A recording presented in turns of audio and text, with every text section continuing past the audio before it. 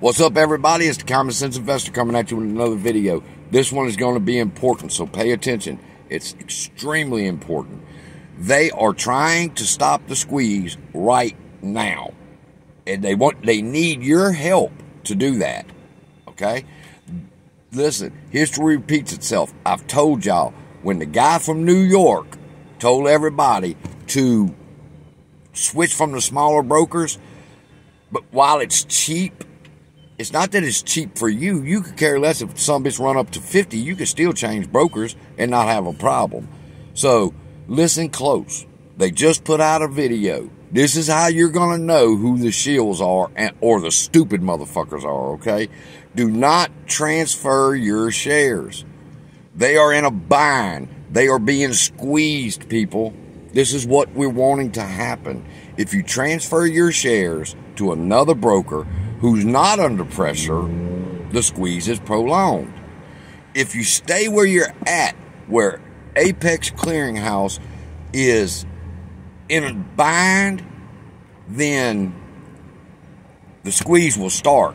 But if you switch, I promise to God, if you switch your brokers at this point, except for Stash, I did a video on Stash. That's the only brokerage firm I would recommend you switch from. Other than that, stay put. It's about to happen. They're trying to get you to switch brokers. Here's what happens if you do. Yes, they will have to go out and find the shares for you to transfer to your next brokerage firm, okay?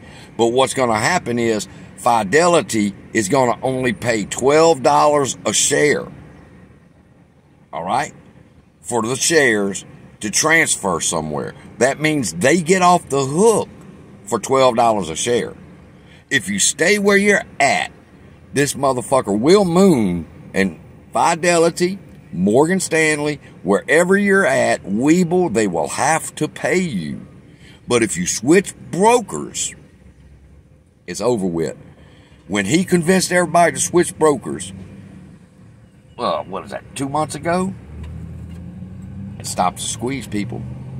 Webull, Moo, and the rest of them was about to fucking squeeze. That's why they needed everybody out of there at a cheap price. But if you would have held on, the price would have mooned.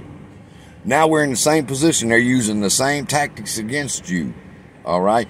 If you transfer out of Fidelity, like they're telling you to do, what they're wanting you to do is take the pressure off of Fidelity. Don't fall for it. Hold your positions. Hold your shares and hold your position, because we're about to rock it. I love y'all. Be blessed. Hold your positions. Hold your shares. Not financial advice. That's just what I'm going to do. And I'm ready to see this son of a bitch climb. Love y'all. Be blessed.